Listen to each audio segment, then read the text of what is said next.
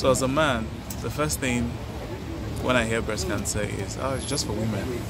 But then again, as an enlightened male, the first thing that comes to my mind when I hear breast cancer is that it can affect both sexes, both male and female.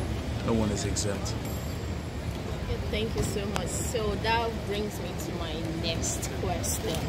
So what will you advise, as in with the little knowledge like you said, like what do you think as a man, like what may cause breast cancer? There are a couple of reasons.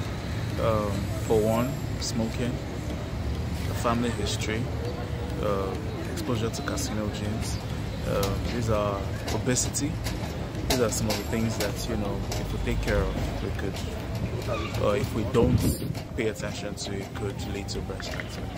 Okay, thank you. So last but not the least, so now will you advise your girlfriend, your mom, your sis to go get the screening immediately? Yeah, sure. I advocate for regular screening for breast cancer for every woman, every person who is eligible for it. So as a female, our smart breast cancer early detection saves lives.